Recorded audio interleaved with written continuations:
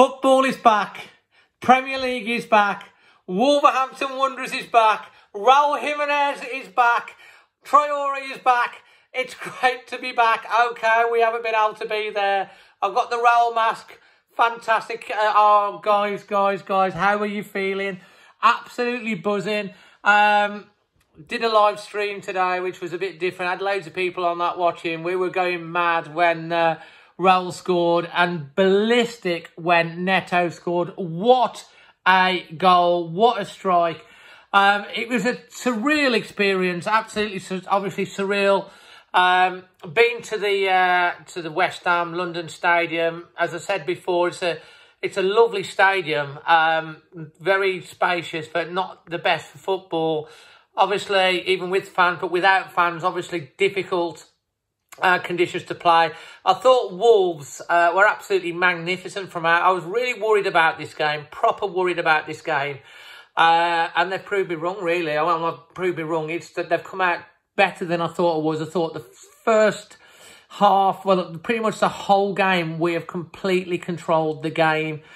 Straight from the off, we've had West Ham on the back foot, Wolves probing. You know, West Ham have played so defensive for a team that's desperate for points. They were literally hoping to get the goal, sort of get a draw, I think, and hopefully hit Wolves on the break. And they nearly did it in the first half. Wolves completely dominated the play. As I say, it was like attack against defence, with Wolves literally probing like raptors out of Jurassic Park, looking for the weakness in the fence. Nearly got in. Jota down the left-hand side a couple of times. Just wouldn't open up. Jimenez, the West Ham players blocking. And then they played this long ball over the top. The West Ham player ran through on the edge of the 6-yard area on the side. And he smashed it at goal to give Rui, his positioning was good, but it would have been a good save to stay with. And he's literally, skied it over the bar. They've had another shot not long after that from Reigns. That's gone over. And that's about all you can say for West Ham. But, they did have the chances. Wolves, it was frustrating. I think, what you have to take into context from watching the game and watching a lot of these matches is, the fitness levels of the players. Obviously, they haven't had a full pre-season. They've come back. So they're not fully match fit and match sharp. The one thing I was worried about in the build-up, obviously, the friendly games against Forest, lost, against Birmingham, they lost. But obviously, Nuno knows what he's doing. Nuno's a master tactician. I was doing my live stream and I had the guys on the stream watching, which was fantastic and real fun to do. And obviously, I was saying, obviously, with the 3-5-2, Nuno's done this many, many times. Just watch about the 60th minute. He'll switch it to 3-4-3, bring on Traore. I thought he'd bring on Neto because obviously Jota was tiring as much as he was trying. And he made the switch, didn't he? At that point, he's changed the formation. He's changed the dynamics of the game. West Ham tiring. And he's brought on the Speed Kings. Traore had one run down the thing. He hit the ball too long. His second run, he's had 3 touches to the byline. And the second delivery is absolutely on a plum.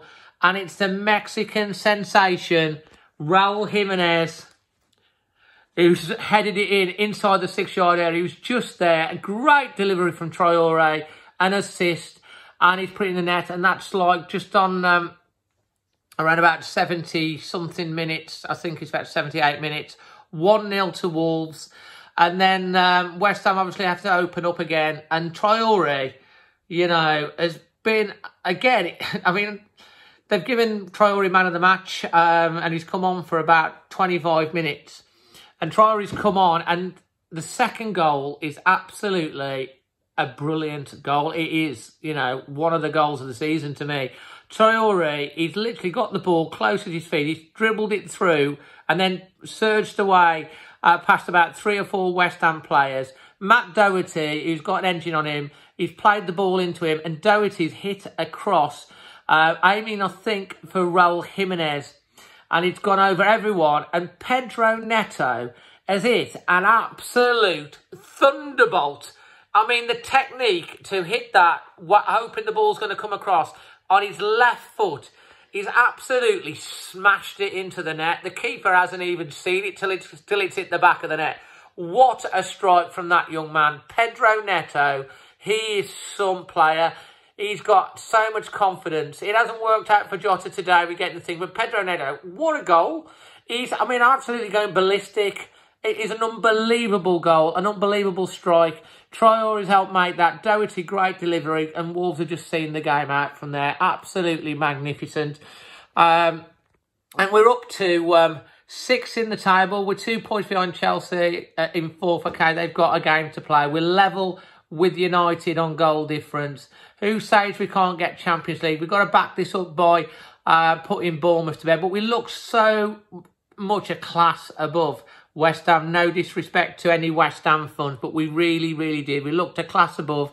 I've had these delivered to me today. I want to show you them.